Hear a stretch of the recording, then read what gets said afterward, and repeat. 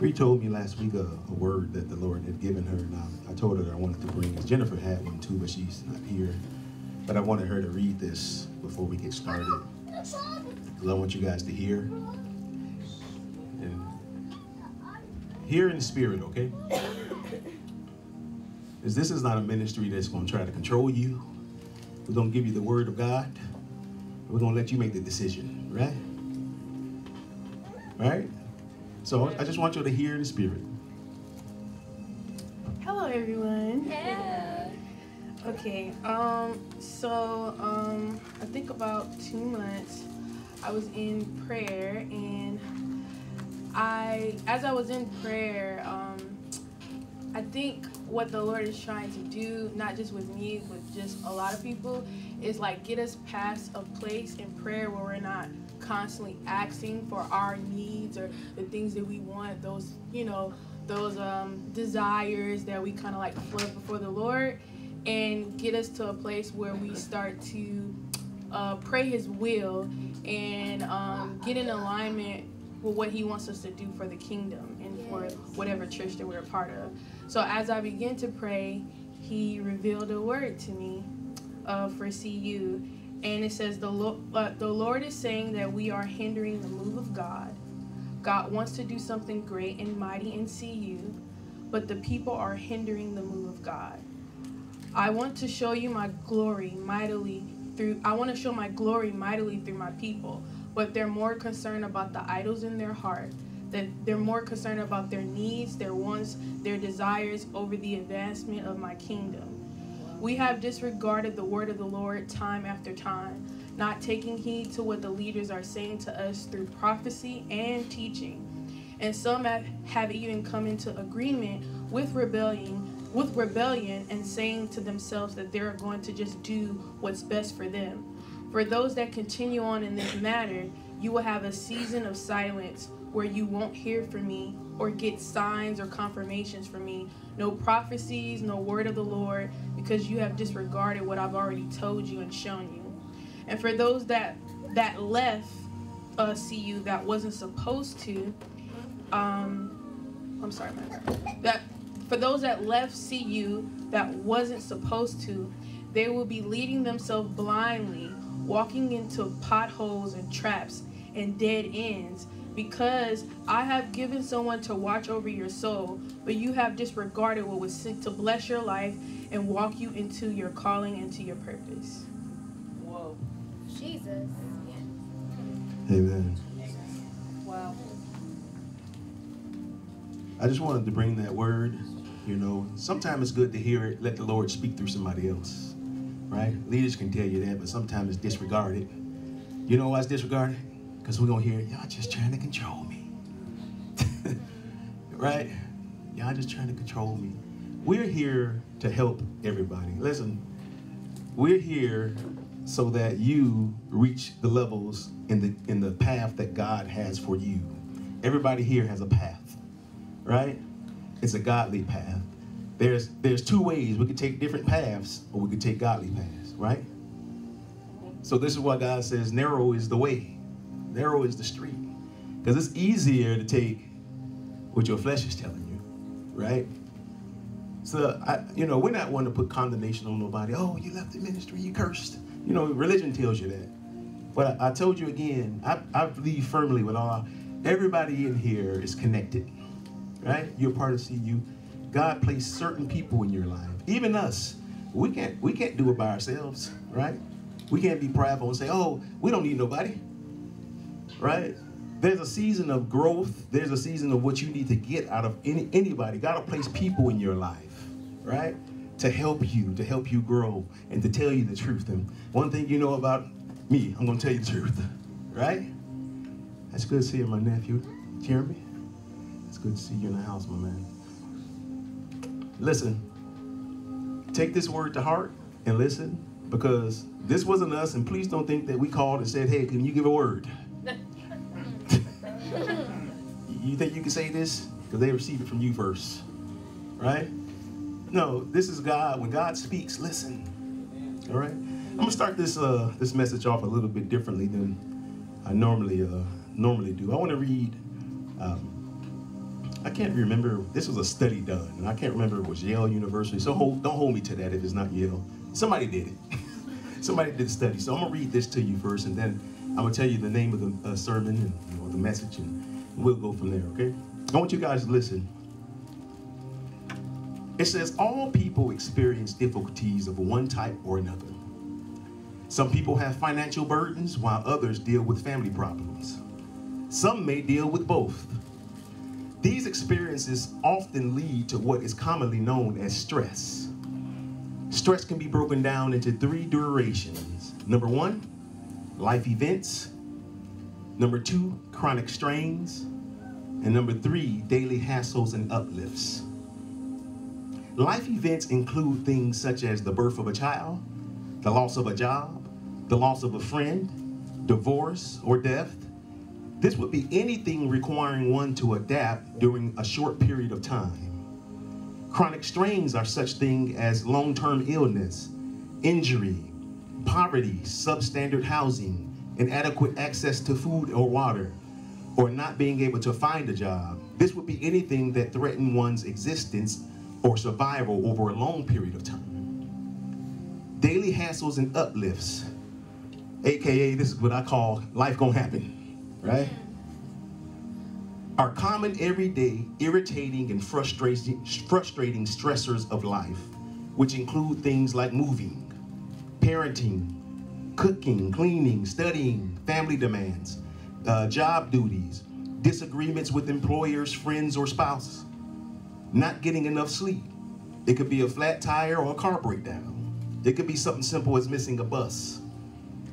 It could be a deeply dissatisfying job, a wayward child, dealing with racism or discrimination on the job.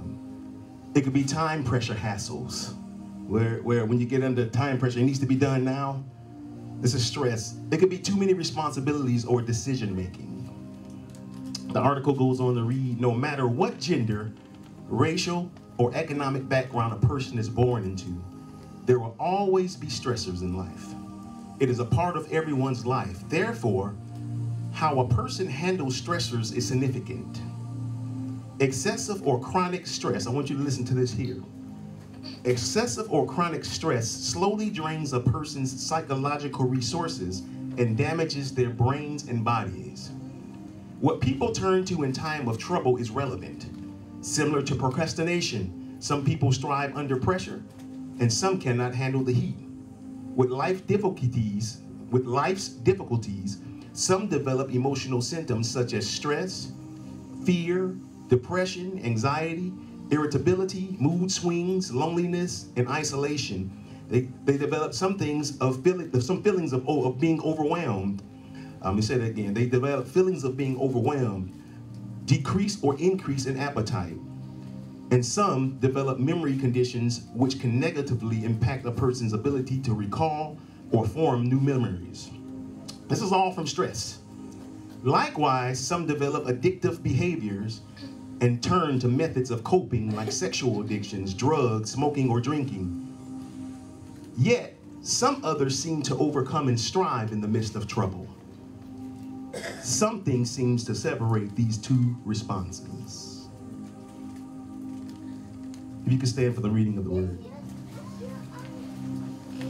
Coming from Matthew 11, 28 through 30. And this is the Message version. Again, that's Matthew 11, 28 through 30.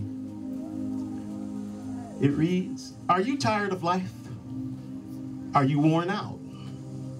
Burned out on religion and tradition? And let me explain that burned out on religion and tradition. That's going to church, but nothing happening for you. I'm doing what everybody say. Oh, just come to church, just have faith. But nothing's happening. Nothing's changing in my life. Right? Been sick. Man. I've been believing God. There's nothing changing. I'm tired of religion and tradition. It goes on. It says, burned out on religion and tradition. It says, come to me.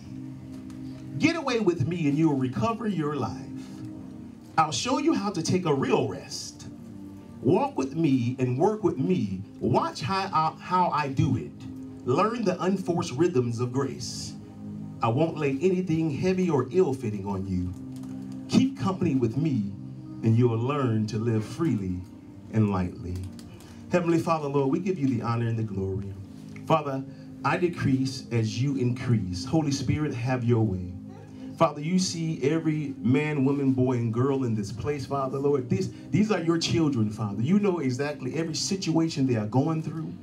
So I ask, as I decrease, that you speak, Holy Spirit. Father, Lord, you come. Let the people not see this man.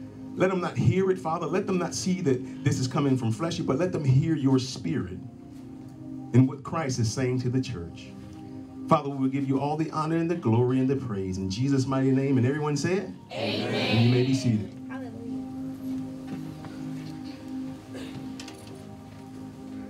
The name of this message is Faith Come Alive. As a subtitle, Heaven's Journey to Pure Faith. I'm going to say that again. Faith Come Alive. Heaven's journey to pure faith.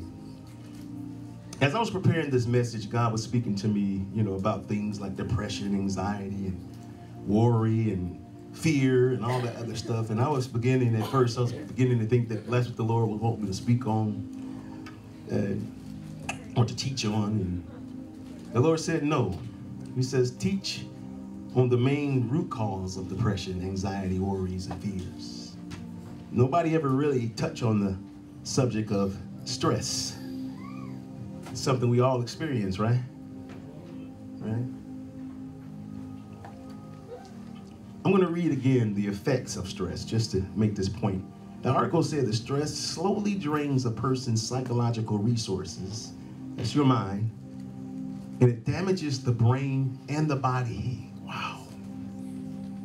Stress is the reason for fear, depression, anxiety, irritability, mood swings, loneliness, and isolation, feeling overwhelmed, increase in appetite. Some develop memory conditions which can negatively impact a person's ability to recall or form new memories. Likewise, some develop addictive behaviors.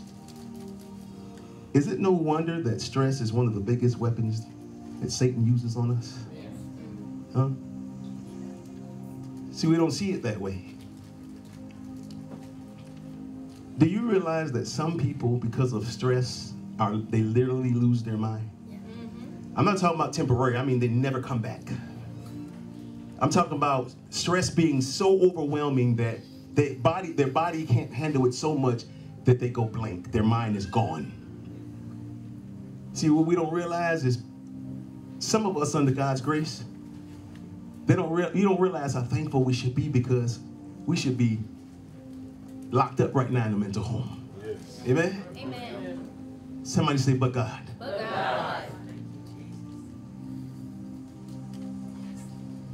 Our bodies cannot physically handle stress. This is why we get irritable. This is why our mood changes. What does the Word of God say? Cast your cares upon me, because, right? The burdens are too heavy, but mine are light. I'm getting ahead of myself here, but some of us don't realize the grace that we can just be one problem away from losing our minds. Even as I Googled the words, what are the common stressors of life? I mean, all types of stress management companies came up, all types of pills. Of course, you saw the number one, marijuana. All the solutions to stress. This is how you can get rid of stress. Right? And let me tell you, some people, including Christian going, how do I say this without offending?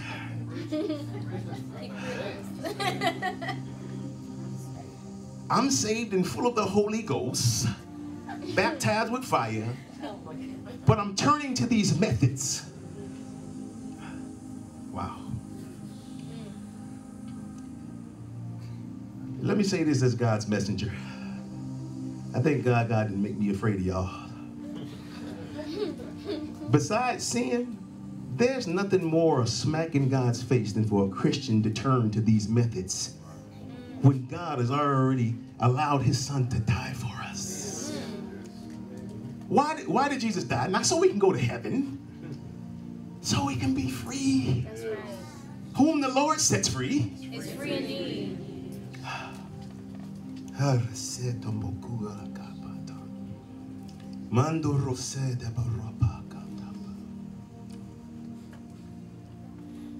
Now listen. God sent his son to die for us so that we can live stress-free. I didn't say problem-free. Right? I didn't say problem-free. That's what we get in. Because, you know, we got to stop telling people, come to church so God can fix your problems. No, you live in... I'm getting ahead of myself. See, the Lord has already done the study himself. Right? We'll take scientists, right? Even scientists agree. You know that, man, we see a difference right here. It's two different responses. What's the difference in responses? Why do some people lose their mind and they overwhelmed with stress, but some people, they strive? And listen, when trouble comes, they strive. No problem. They overcome. The Lord study in John 16:33 says, in this life, you're going to have many trials and troubles and sorrows. It says, but take heart because I have overcome the world. Romans 8:37 says, yet in all these things, we are more than conquerors through him who loved us. Because Jesus overcame the world, we overcome. It didn't say we weren't going to experience it. John 14:27, I am leaving you with a gift. That gift is peace of mind and heart. And the peace I give isn't a gift the same gift that the world gives you. It says, so don't be troubled or afraid. Right? Listen, I'm trying to say sometimes I say wrong words and I offend people. So it's just how a prophet is, but sometimes I try to think about what I'm gonna say. So let me say this. No, I better not say that. Listen, this world is evil, and it's never going to change. We would be insane to think that it's going to be peaceful all the time. That everything going to be peachy and God going to bless my life. I'm never going to have any trouble. Did I say that better? Okay. Right? There's always going to be some drama or stress in your life. The good news is that Jesus never told us, well, you're just going to have to deal with it yourself. You're just going to have to deal with it. He never told us that. He says, I leave you my peace. When do you need peace? Not when everything's going well. You need peace of mind and heart when all is going to hell. At least we feel like it, right?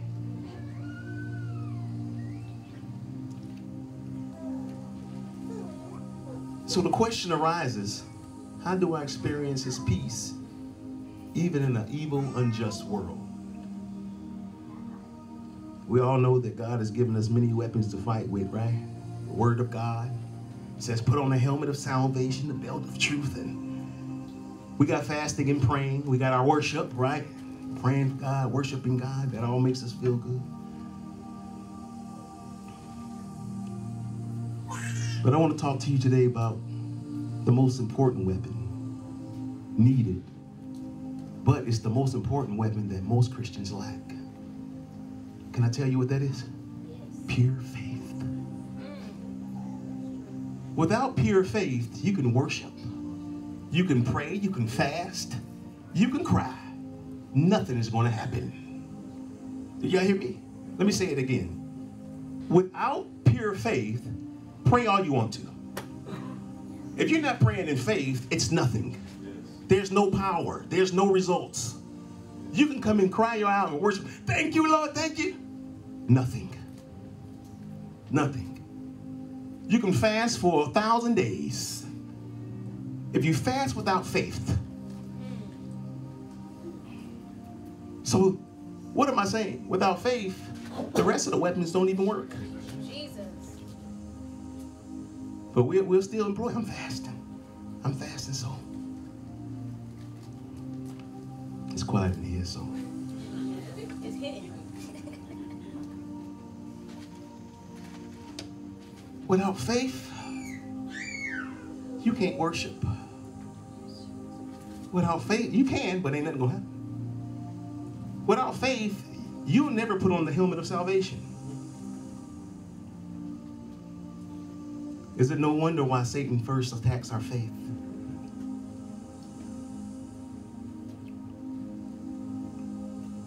Did you know that even a God-given ability or gift, like, you know, you guys see me prophesy.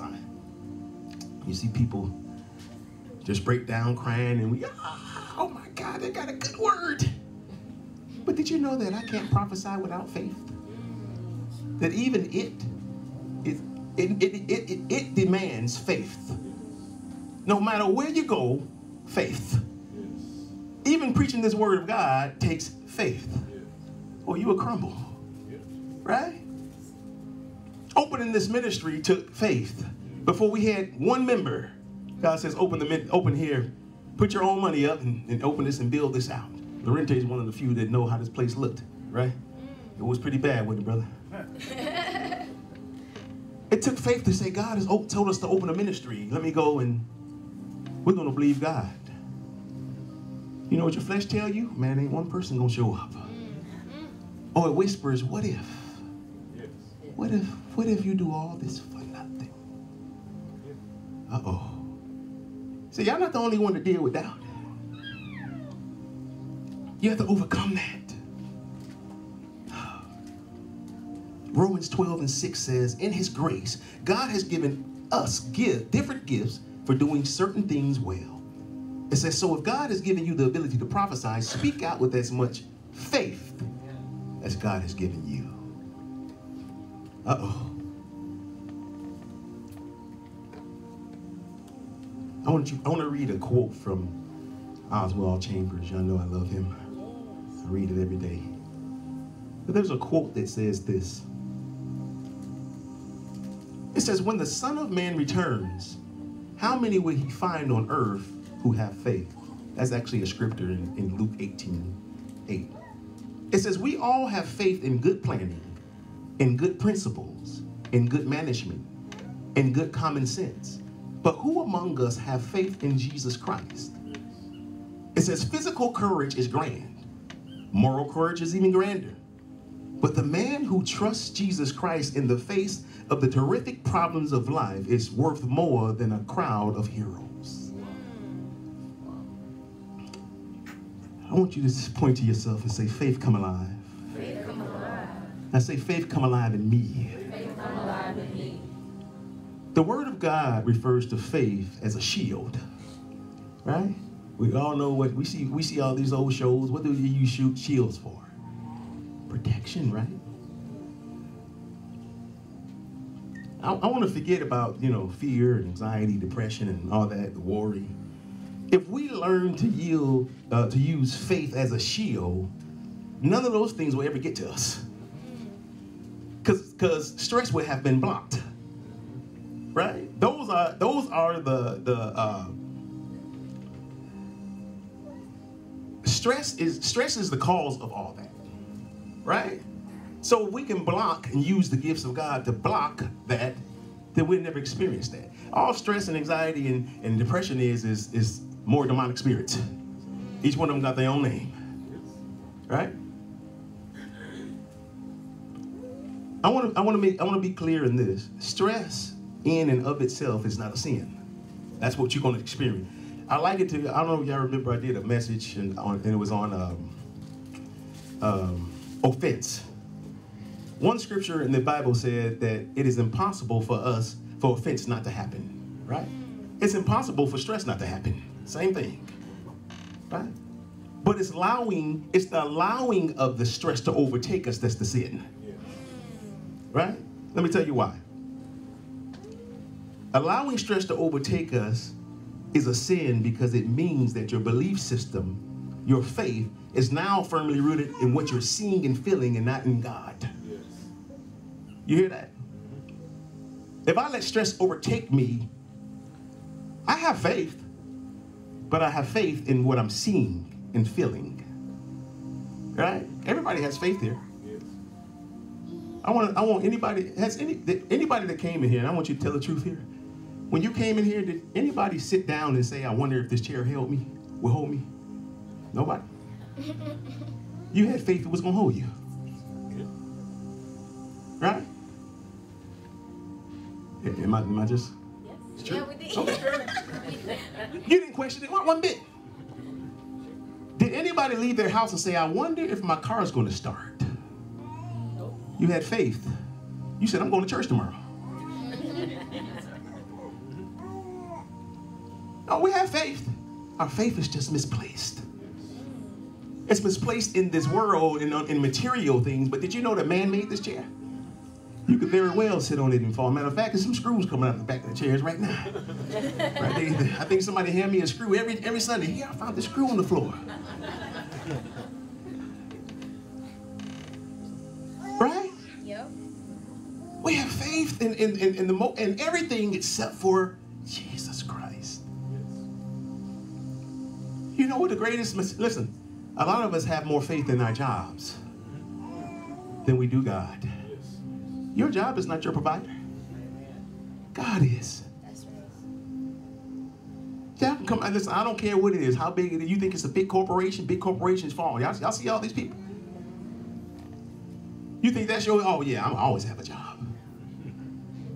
Yeah, they're a big corporation, they billionaire corporation. Listen, you can go to work tomorrow and they can tell you, hey, it's your last week. Amen? Amen.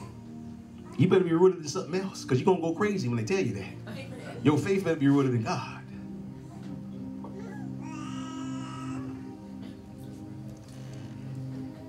You preaching baby Roman? I got one witness over there. And Roman said, the prophet is preaching.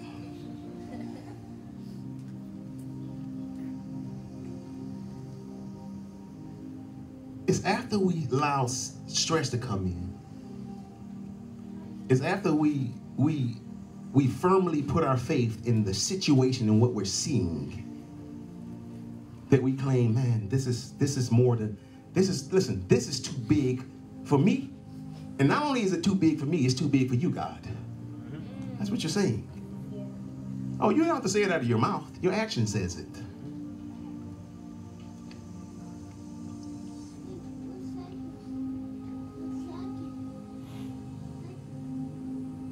After we sin like this and continue to allow stress to come, it gives, I want you to understand this, it gives Satan a legal right to attack us. Only sin gives, Satan cannot attack you. Again, I give this illustration. Has anybody, if we had any smokers in the house, you don't have to raise your hand, right? I'm gonna just go ahead and say, if you smoke cigarettes, that's a nicotine demon. If you don't want to smoke anymore, we can cast out of you today. Amen. Amen. I had one too. Right? I used to smoke Newport 100s down to the filter. So they know the story. Steel puff. Burning my finger. Come on, marijuana smokers. Come on. Well, you know, God made marijuana, so it's good for you.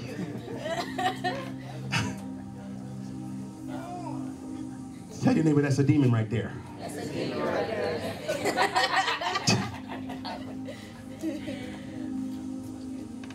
This stuff is what we put in place of the stress. They'll tell you, oh, you deal with stress? My doctor, he prescribed me marijuana. It's legal marijuana. Do you think that's good with God still? No. Because your doctor prescribed it for you? Okay. That wasn't in my sermon, so it must be in the house. This is why, right, this situation here, this is why most Christians feel as if having faith really doesn't work. If you do a research, most Christians, I believe. I believed. I'm here to tell you that believing is just a small, minute beginning of faith. It's just we just put our hope in that. I believe. I'm gonna show you this. Faith fully grown and mature goes way beyond just believing. One of God's main principles of promise, when he promises us something, right? And how he operates throughout the earth is seed time and harvest, right? So for seed time and harvest to take place, we gotta have some patience, right? Because a farmer can't go plant corn today and then come outside tomorrow. Where's my corn, God? Because it takes patience. That's how God operates with his promises. He ain't gonna fix your situation overnight. Right? We live like all the be. All right, let me say that. Blam, right? We live like all the be for 30 years. Then we come to church. I've been in church 1 week. God, what's going on? You ain't fixed everything yet?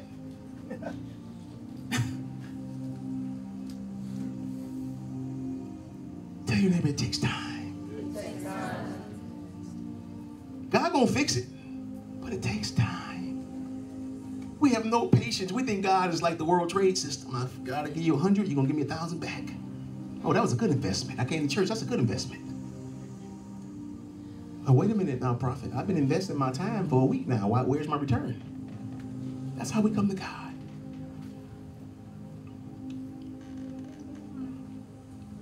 One of his main principles is seed time and harvest. So I want y'all to picture this in your mind. Is this how God showed it to me? Faith is actually a seed planted on the inside of us, right? In order for us to understand how faith actually works, I'm going to first speak on what it takes to naturally grow a seed, right? Because I want y'all to get this. The Word of God says in 1 Corinthians 15:46, it says, first natural, then spiritual, right? That's how God operates. First natural, then spiritual. People would think, no, spiritual first. No, for us, it's first natural. Your flesh. So God oftentimes leaves example in the natural for us to see that mimics the spiritual, right?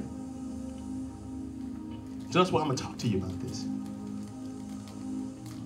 It's also important for us to know and understand that we've also, because of sin, we've naturally inherited a seed that's equal to the seed of faith that God planted in us. You know what that seed is called? Doubt and unbelief. So imagine these seeds.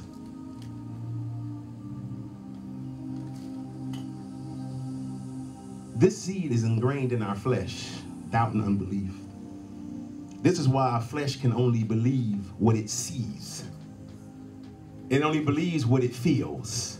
This is why we're so aimed, we can turn to fleshly sin so fast, because this feels good. I know what you said, God, but right now this feels good. I know you said you're gonna fix my situation, God, but what I'm seeing is that you're not. I see it broken still. See, that's what your flesh tells you. Doubt always tries to conquer faith. God says, believe. Your flesh says, what if this happens? What if that happens? And listen, that's going to happen for the rest of your life. So I want you to understand you have a seed of doubt. But God, when Jesus died, he came and he planted in us a seed of faith, right? Any gardener would tell you that a seed lies dormant until it is activated. Right? Anybody ever held it? If I hold any seed of any type in my hand like this, it's in the package. If I pour it out, would that seed grow? Right? So I think we all agree that it needs something to be activated. Right? Any gardeners in here? Plant some? Okay. Am I right? Okay. I thought I was.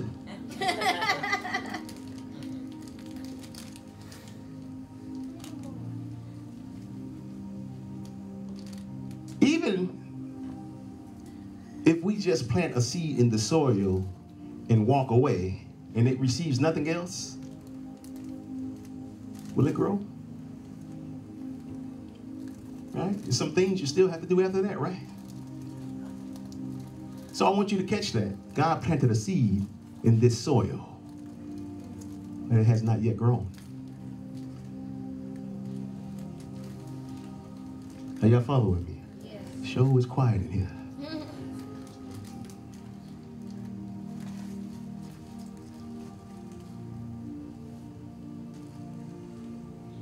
I want you to understand again, both seeds stay dormant until they are activated in the nourishment, until they receive the nourishment that is needed for both seeds to grow.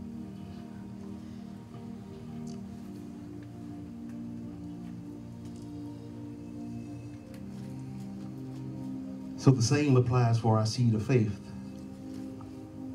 Before any follower of Christ can begin to function in the capacity they were created and designed for, the seed of faith needs to be activated. And here's one of my main points of this, what I just said. God understands that the seed of faith, or the seed of righteousness that he planted inside of us, takes time to grow. And takes time to mature. Nobody just started off here. If your faith is strong now, you didn't just start off, oh, I got strong faith. I believed everything God told me from one. See, sometimes we read the stories in the Bible, and it just says, and Gideon did this, and this person, that we read in Hebrews 11, oh, this person did this. It just seemed like they just automatically had faith. Don't you believe for a minute that doubt wasn't telling them, how you gonna do this? Here's the proof. One of the greatest prophets in the Bible, Elijah, right? This man had enough faith to challenge every prophet of Baal's, right? He called down fire from heaven, right? As a matter of fact, let me show you how good God is. Pour water on the fire. He said, y'all go ahead. I'm going to give y'all 8 hours. Go ahead. Chant, do all you want to. See if your God answers by fire. He answers by fire, right? That's right. Our God answers by fire. The very next scene, the very next verse says that Jezebel sends a message to him and says, see if you don't be dead by the end of tonight. And the greatest prophet in the world runs. Oh my God. And not only that, I want you to take note that his gift, his being used, ended right then. God didn't use him no more. He ran away, and God said, what are you doing here? And so, you know, he ended up picking somebody else. It was too much, right? I believe with all my heart his faith got crushed. Yeah. Because listen, I'm telling you right there, I put myself in them shoes. It seemed like I'd be real prayerful. Right? What you gonna do? Jezebel says she's gonna kill me. I'm finna call down fire on you. Right? Don't it seem like you would be? Yeah. If you just killed, listen, then after that, they just killed thousands of prophets. If you're on my side, kill everybody. You just saw God rain down fire. I pose to you that the seed of doubt came. And the seed of doubt told him that Jezebel was more powerful than God, even though I just saw. Yes. Oh my God. See, I show you the seed of doubt that's in your flesh. I just saw God move. I don't understand. Am I just exaggerating, or is that a good miracle right there? God just proved to him, I'm with you. But that seed of doubt. Elijah, what are you doing here? God said. He kept on repeating the same thing. All your prophets have gotten killed, and now they're trying to kill me. Elijah, what are you doing here? He says the same thing. All your prophets have got killed, and now they're trying to kill me. God knew right then and there that seed of doubt had taken over. He still went to heaven. But don't think for a second that God didn't have more for him.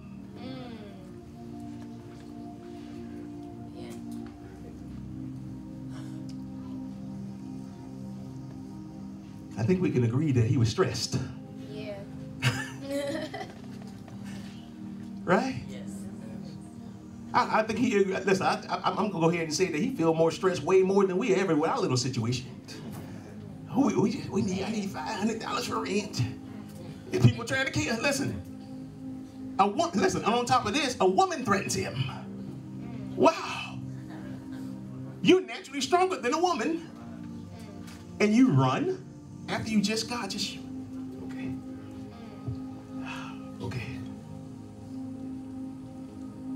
In the natural, there are 3 primary and necessary conditions needed for a seed to be activated.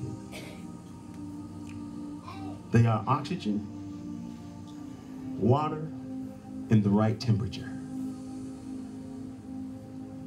The activation process is called germination. The definition of germination is to begin to grow and put out shoots after a period of dormancy.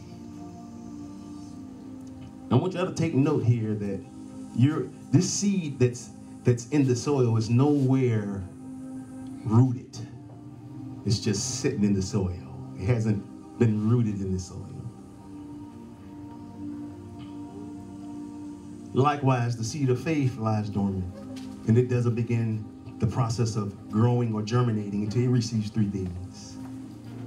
Please note this here, that even though you are in the beginning of the germination process, your faith is nowhere nearly firmly rooted in God. It's just a beginning. The 3 things that are needed for the seed of faith to grow is the same. It's water, oxygen, and temperature.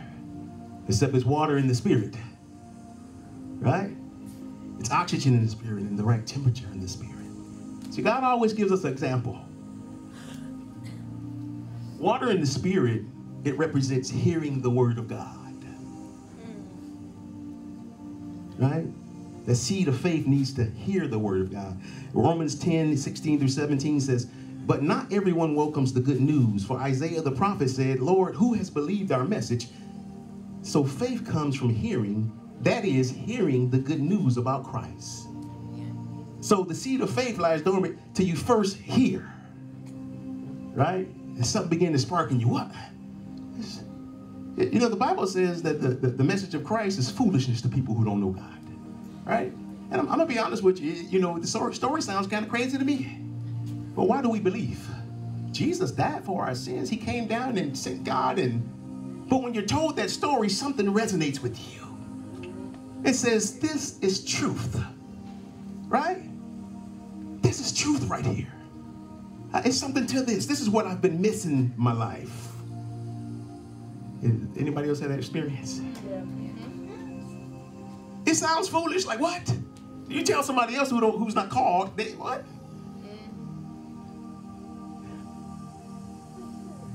So water in the spirit is hearing the word of God. I just got through speaking it. It hears, the seed of faith hears the word of God. So oxygen in the spirit, it represents the free gift of faith, the seed of the seed of faith that God placed in us. It's the free gift of faith, which is the seed that God placed in us. So that's oxygen. The oxygen represents God breathing new life into the seed of faith of us. That's how he breathes new life into us, through that seed of faith. 2 Peter 1:1 says, the faith I speak of is the kind that Jesus Christ, our God and Savior, gives to us. How precious it is, and how just and good he is to give this same faith to each of us. So understand that you didn't give yourself faith, right? If you ask anybody, I think most Christians, they misunderstand what faith is, right? If you ask most followers of Christ, okay, what is faith? What's the most common answer? Just believing, right?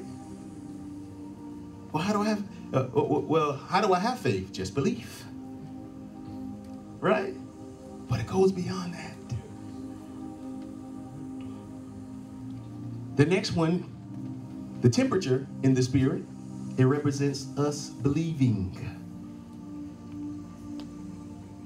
Ephesians 2:8 says, God saved you by his grace when you believed through faith.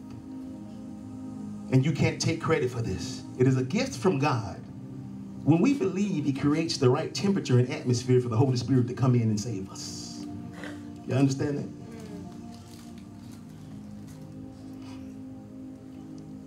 Belief activates, it's like belief is the first thing that activates our germination process, our growing process.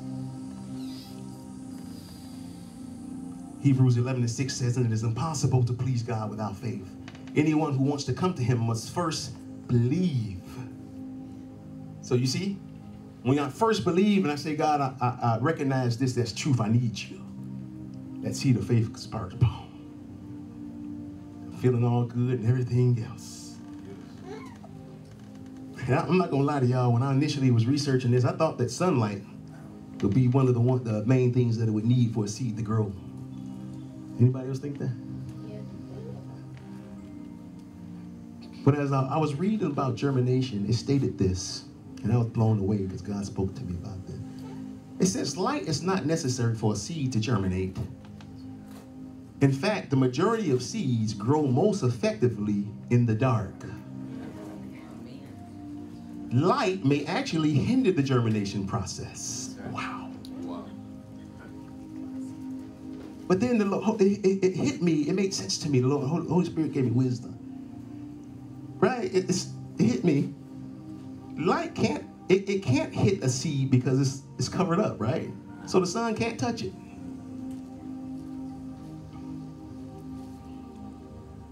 As I was pondering that, God said this: just as a natural seed is surrounded by darkness in the soil, so I knew that the seed of faith would initially be surrounded by nothing but darkness.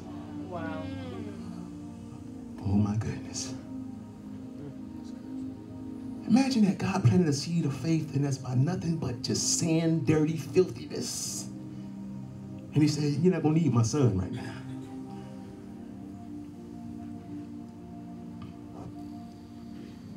God says, I knew that as seeds or babies in Christ, that too much demand on us and our faith, too much light would actually hinder you.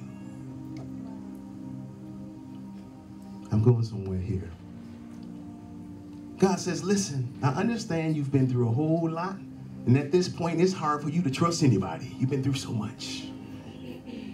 All right? Because listen, that invitation that God gave us, are you tired? Come to me. That takes faith. For you to trust somebody, he says, trust me, put your burdens on me. That's a trust thing. Trust is faith. So God says, I understand that you don't want to trust anybody. You can't trust me at this point. I understand you're still a seed in the ground surrounded by a bunch of dirt. So I'm not going to shine my light on you and tell you everything that's wrong with you. Right? I'm just going to let you just listen. All I want you to do right now, just do this for me. Just germinate. Just begin to spread your wheat. You ain't fully rooted in me, I understand.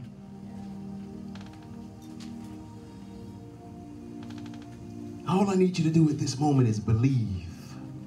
And although you're still surrounded by darkness, your believing is enough for me to begin the process of you growing and taking root in me.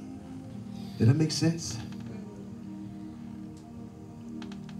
Yeah, I didn't know y'all was going to get a little lesson on gardening, did you? It's good. I want you to keep in mind that the seed of doubt or unbelief also grows in the dark. And in fact, it thrives on the dark. You don't ever want to see light. You just want to stay in the dark. It grows best in the dark. You know why? This is why Satan, I shouldn't have said, you know why. This is why Satan always tries to injure us when we're young. Right? Most of us, we can have a testimony. The worst thing that ever happened to you and what molded you most is when you were young. Right? That's when we deal with incest, family taking advantage of us, things happening to us, hurt, right? Not feeling loved by our mothers and our fathers. Just it's a lot. Feeling rejected. Feeling like my life is always just trouble. It's just like I can't win for losing. This gets into us. This is why Satan, he puts that in us right now, because it grows the seed of doubt and unbelief. Then when God comes and tells us we can't receive it, because doubt and unbelief is like a weed that grew. Wow.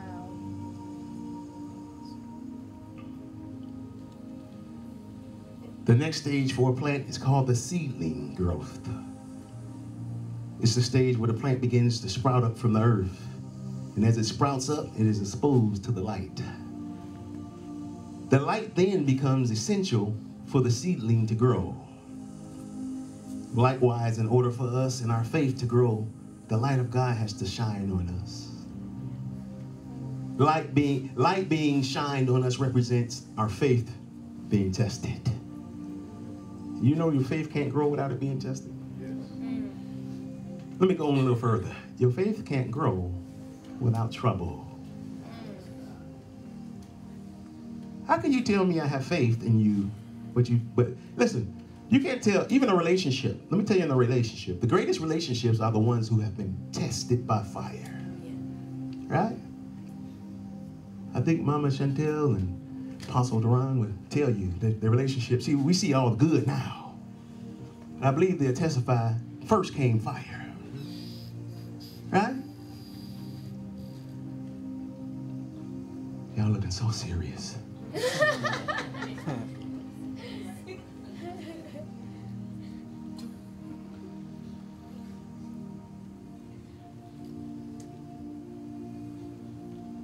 The essence of faith, y'all hear it all the time. The very essence of faith is that it must be tested. You can't say you have faith and you haven't been tested. You haven't been through nothing. Everybody has faith and believe when you have $1 million in the bank. Oh, I believe God is good. You're going to proclaim that all the time. God want to know, do you believe he's good when I take it off from you, like Job? See, now we can declare that Job is a man of faith. Yes. Oh, I want y'all to catch this. When God told Abraham, I want you to sacrifice the greatest thing you love, your son. Now, God, listen, it wasn't until he says, okay, I'm going to obey you, God. Listen, don't think for a minute he wasn't here in doubt. Why would God give you your son and then tell you to kill him? See, we think that these men of God just, okay, I'm going to kill my son for you, God. Whatever you say. No, no, no. Catch this. They had doubt too. What's the difference? The two responses. Somebody believed. Somebody said, God, the Bible records that Abraham's believed that if I do kill him, that God had enough power to bring him back to life. Did the Bible say that? I'm going to do what you say do. Who was God testing? All I test of faith is just to test, is this God bigger in your life than me? Will you worship what I created over me? That's all God tests. I don't see nobody writing right now. It's just too much. It just hurts too much. You always right there. Come on, you ain't typing out one thing.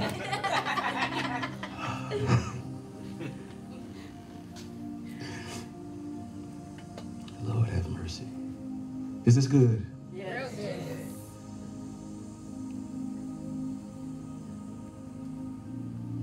It must be tested before you to say it's pure. You know what? Most Christians, their faith, 90% of Christian faith end at the belief. Oh, listen. Oh, we'll do the first requirement of believing because that's the easy part.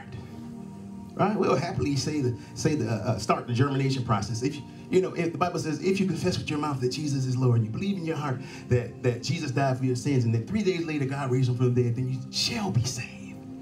Oh, that feels good. We at church, I got saved. I got saved. It feels good, and God touches your life.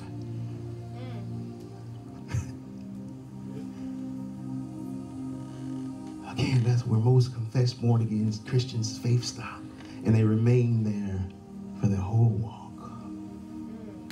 You know why? Because at that stage, you're still surrounded by darkness. Wow. That's so good. This is where we get playing church, not half-heartedly giving our hearts to God. Because the germination just began to start, but I'm still surrounded by darkness. And in fact, I'm still surrounded by more darkness, more than light. I haven't even seen the light, so I can't possibly. So this is where Christians come in playing church. One leg in the door, one leg in the world. Right? Just got through clubbing last night, but we hear, God, thank you. Thank you for saving me from that shooting last night. Thank you, God. I almost killed that girl. I had a knife in my hand. Thank you, Lord.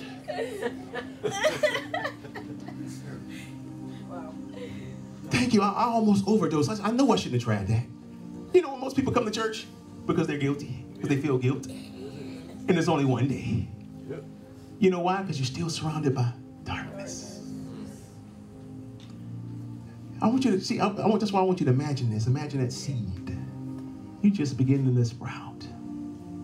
But you're still surrounded by sin, dirt, filth. That's what your flesh is. This is the darkness. Your flesh is sinful. And anybody who don't think so, you a liar. I didn't laugh. Okay, I've been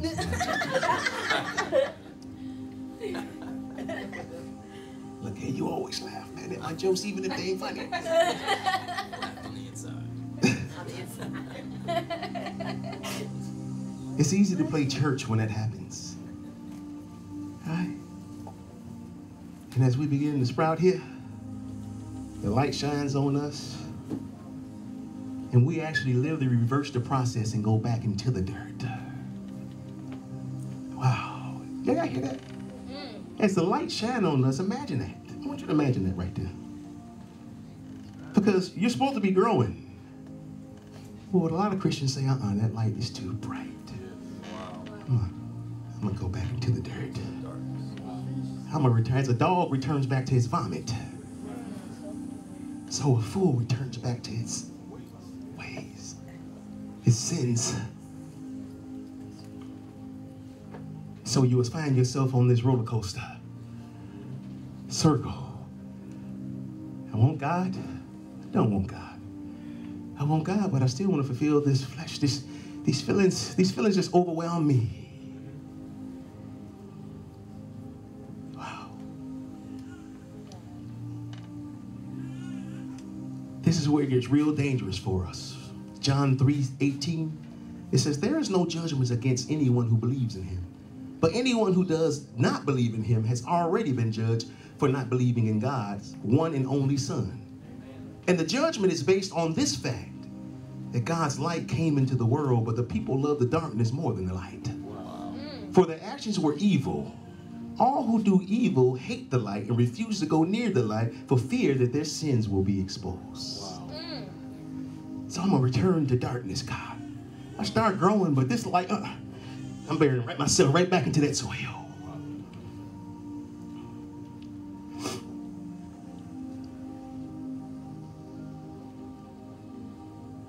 Some people ask, and I ask this question myself. Like, God, why do you have to test our faith with bad things? Right? Come on. You know why these questions always question? Listen, let's just be real. Y'all know I be telling them myself. Let me tell you something. You have a rebellious seed inside of you that always want to question its maker. Sometimes I be driving and I just hear a voice say, well, why God? Isn't this what Satan did? This is what Satan said. Why God got to have you do all that? Why we got to do all that? For what? Am I the only one who heard us?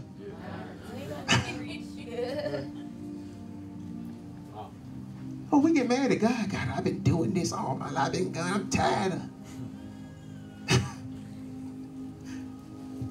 You know why? Seeds of doubt in us.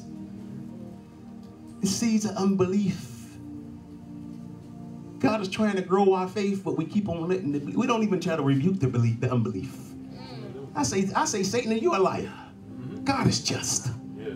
Satan, doubt always try to tell you God is unjust. This is why Satan wanted to take over. He thought God didn't know what he was doing. Isn't that a spirit of Antichrist? Yeah. Doubt is a spirit of Antichrist. It's always telling you God doesn't know what he's doing. God is unjust. Why would God allow this to happen to you? I'm going to answer this question with a natural question. I think y'all get it. And if you don't get it, you'll get it on the way home from church. So I answer you with this. I Googled, do plants need light to grow? The answer was increased light duration allows the plant to make sufficient food to survive and grow. However, plants require some period of darkness in order to properly develop and should be exposed to light no more than 16 hours per day. Wow. Could it be that you need some darkness in your life in order to develop? Why do I have to go through this, God? If you love me, allow the darkness so that you can develop. But this showed me this. There's 24 hours in a day, am I right? Yep. God gave us 16 hours of light and only exposed it to 8 hours of darkness. Wow. God is still just. He is still good. He gives us more good than he does bad. I'm a witness. But here's the problem. Satan always convinces us through doubt and unbelief that the bad is more than the good. And the Bible says that a man that trusts in himself won't even see good when it comes to them. Isn't that what the word says? It says when good come to them, they won't even, that man is like a tree, what do I call it? Stunted shrub. I'm saying the wrong word. What am I saying? Yeah. Shriveled shrub. That's what the Bible says. It says the man who trusts him in himself, listen, you already shriveled up. You begin to think, you think your opinion about God is right. It says, but the man who trusts in the Lord is like a tree planted by the, see where the seed comes in again? You always getting fed. Tree, you like, it says even when drought comes, when trouble comes to your life, that tree still produces. That's right. That's what faith does.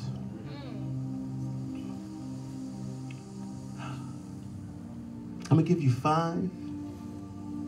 Let me see if I finish that.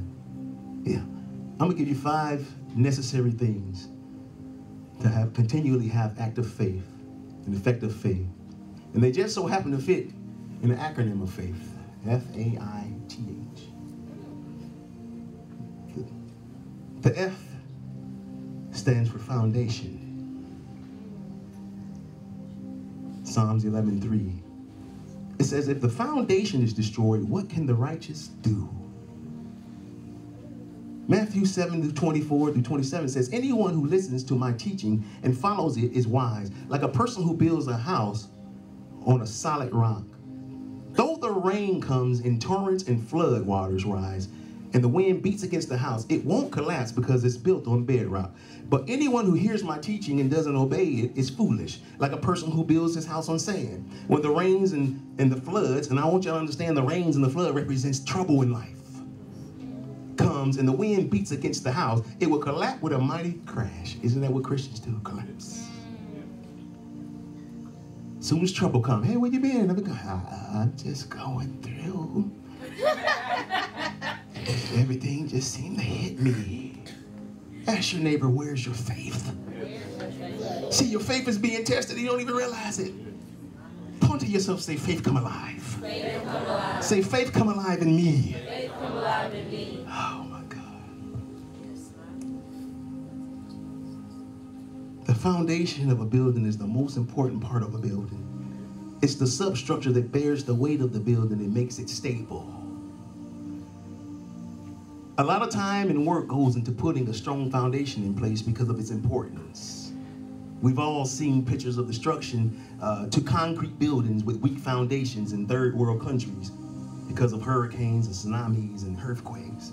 These concrete buildings looked strong on the outside, but when the storms came, they crumbled like they were made of sticks. So it is too of your faith. You can look like you're so strong. That's what most people do. I'm good. Just went through a whole 48 hours of depression. Come to church, oh, your God is good, God. You look like, oh my God. God want to make this thing real in you. The A in faith, it stands for accurate answers. You know why? I'm telling you, we lie to ourselves. Ain't nothing wrong. Oh, I can stop that anytime I want. You ever hear a smoker say that? Smoke 3 packs a day. I can stop anytime I want. I just like it.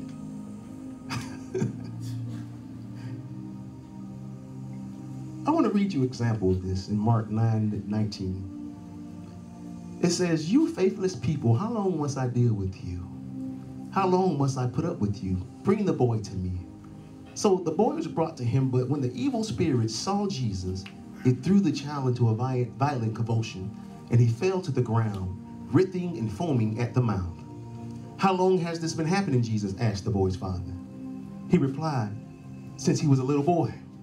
The spirit often throws him into the fire or into the water, trying to kill him. Have mercy on us and help us if you can. Doubt." Look at Jesus' response. "What do you mean if I can?"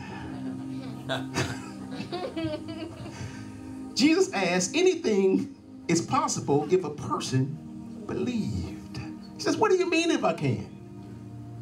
Anything is possible if you believe. Here's what I love about this. The father was honest with himself. It says, the father instantly cried out, "I do believe," right? In other words, I want to believe.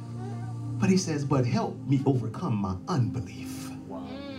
Accurate answers. My life didn't begin to change until I said, "Lord, I'm nothing but a thief." Because I used to make excuses all the time. I'm like this because of my mother. I steal it because of this. Oh, that company deserved for me to be stolen from because they take up everybody's money anyway. Oh, we'll come up with some excuse. You know, again, we come up with excuse. Well, the reason why I'm promiscuous and I slept with these people because I got molested when I was young. You know what God told me? He said, "Son," he spoke to me in such a gentle voice. He said, "Son, all that stuff happened to you." And I'm not talking about the molestation. I'm just giving you an example. All the stuff I used to have excuse. I've never been molested. But some people might have done that. They've dealt with it. That's why I said that. He says, all that happened to you. But I'm here now. What's your excuse? Wow. I instantly had to shut my mouth. I know you lost your father and he wasn't able to see your children at the age of 40, but I'm your father. You see what God will do? I'll become everything that you need me to become. Stop the excuses. Yeah. Right? We lie to ourselves. The reason I'm this way was because of this. I didn't have no support. I didn't have this. And you're not the only person. I used to say it all the time. And then I would get mad at people who was prospering. But do you know the people who are prospering? They're prospering for a reason.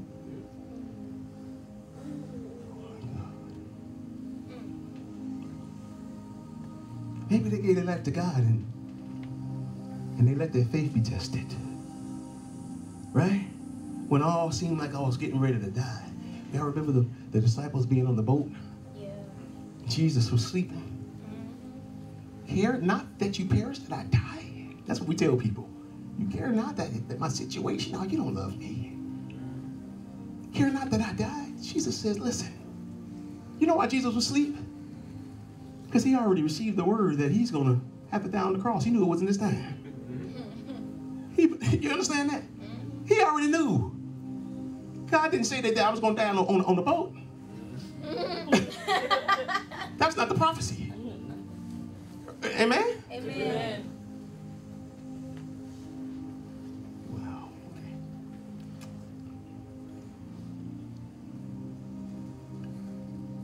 Do you know that you can't even, I didn't even realize this, that you know that you can't even evaluate yourself, truly evaluate yourself without faith? Let me prove it to you. Romans 12:3. Because of the privilege and authority God has given me, I give each of you this warning. Don't think you are better than you really are. Be honest in your evaluation of yourselves, measuring yourself by the faith God has given you. See, faith when true active faith come into play, you would declare, God, I'm the nastiest person in the world. If you don't have faith, you steady like, I'm not that bad. Well, you know, such and such, they done this, I didn't. You know, their sins is better. You know why people like looking at drama on TV? Because it makes them feel like their drama is less. They fighting and doing all this other type of stuff. Well, they love some drama shows, reality TV.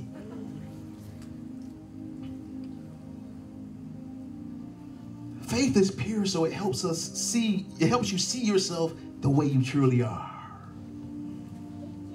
The next one is I, and we're almost finished. The I in faith. Integrity. Not integrity in yourself. Integrity in the Word of God. Do you really believe it? Do you believe that God is a man of his word? Do you believe the prophecy that the man of God give you? Listen, I'm guilty of this too. Prophet, give me a prophecy, and I'm tearing that prophecy apart. Well, that I don't understand that. I don't know what you're talking about with that. This right here, I agree with. I agree with all the good stuff.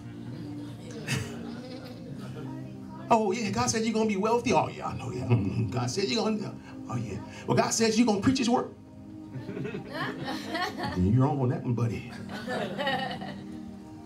Now tell me what I want to hear. Yes. Hold on. That first one, it made me feel good.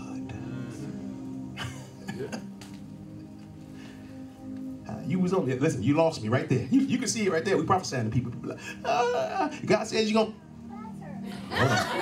Hold on. You lost me right there now. I was feeling real good for a moment. You said I'm going to do what for the Lord?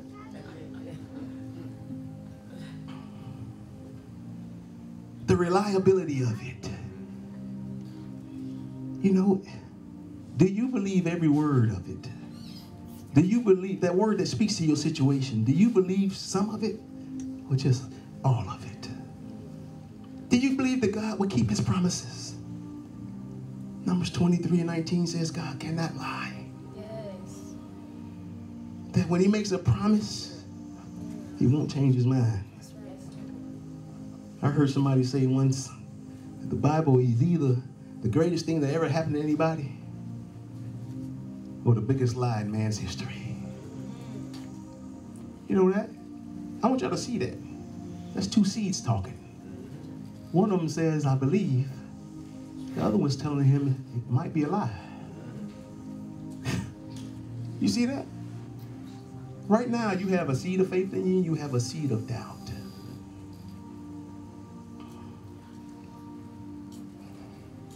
The T represents trust. I'm telling you, this can be the hardest thing for people to do because of their life experiences. I can tell you the hardest thing for me to do, it wasn't really stopping womanizing and stopping, it was having faith. Because here I am, I could provide for myself. I know how to steal and get money like this. Oh, listen, we got some hustle in us. But I hear God say, trust me. Okay, God, you got a week, and then I'm going to handle it myself because my bill is due. I did this. I went through this pattern many years. But God never did that. I'm telling you, I love God so much because he was so gentle. He's still saying, now I load my safe back up because I want to keep my money in the bank. I didn't trust nobody. I'm the thief, but I didn't trust nobody. I made sure nobody stole from me. It's okay for me to steal from everybody else. We have a twisted thinking.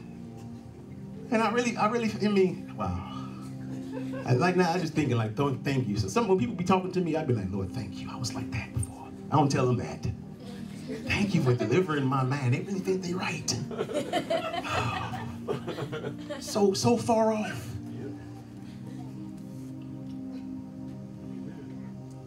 Because this is where Satan comes in and hurts us.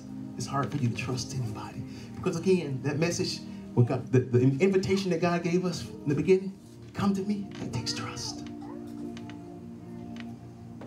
But I'm saying now, because I've been hurt, in me I trust. In me. Our currency say, in me I trust. Romans 10 and 17 says, so faith comes from hearing. That is, hearing the good news about Christ. The seed of faith has to continually be fed and watered through the word of God. I'm sorry, I'm reading the wrong part. Sorry, that wasn't even supposed to be there.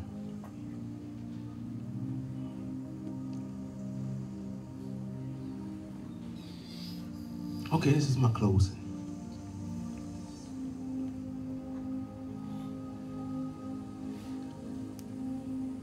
I want y'all to hear this.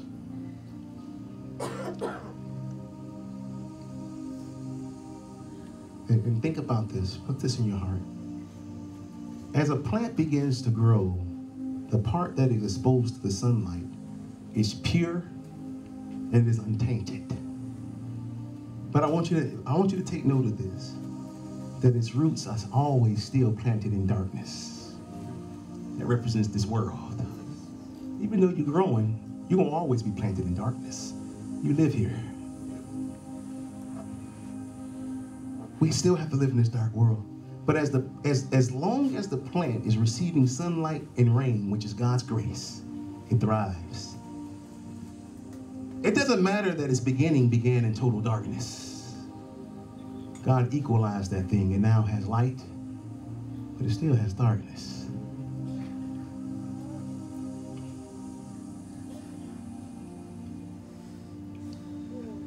I want to ask you a question. If the plant then decides that it wants to go back into darkness, what do you think will happen?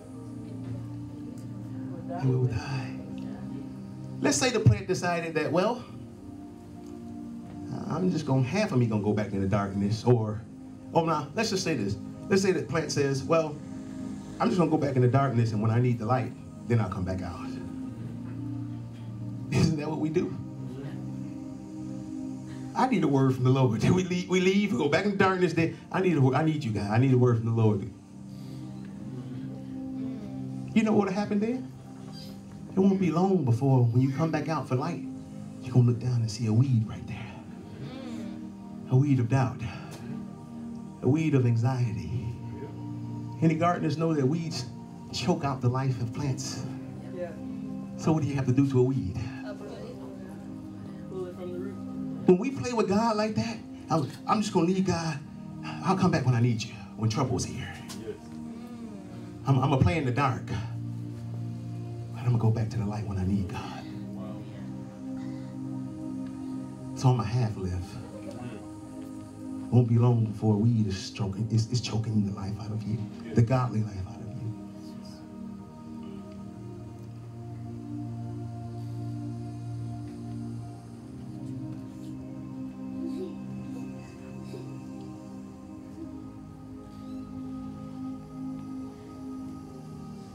Now this is where God has to begin to prune us, right?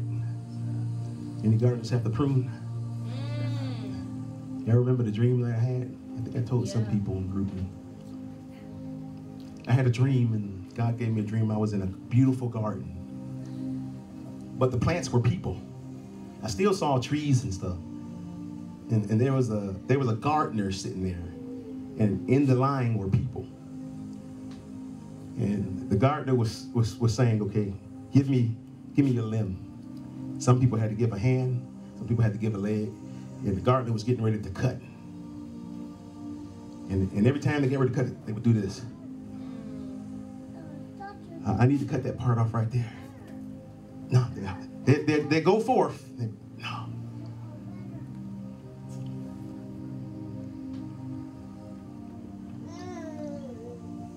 God is saying now, I'm the one that planted you. Where did this weed of lust come from? I gotta snip that. Where did this weed of doubt, how did this get so strong? It's getting ready to overtake you. Where did this weed of anger and rage come from? Let me snip that off of you. Listen, if you just let me snip it off of you, you'll grow. I'm afraid of you, God. I'm afraid you're going to hurt me. You're already being hurt. I'm trying to heal you. Just let me cut that. Just let me snip just a look, just one time. I know it's going to hurt. Because this thing done got attached to you.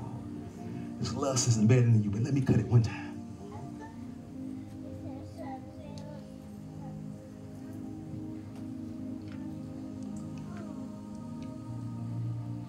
One thing that I know that the Lord has given me, an apostle, is the gift of faith. And I want to pray for anyone here. If you know you've been dealing with doubt, unbelief, and it's overtaken you, God gave us the gift to overcome. No matter what we've been through in life, we can overcome. Because of God. Because of God. Not because of my own hand.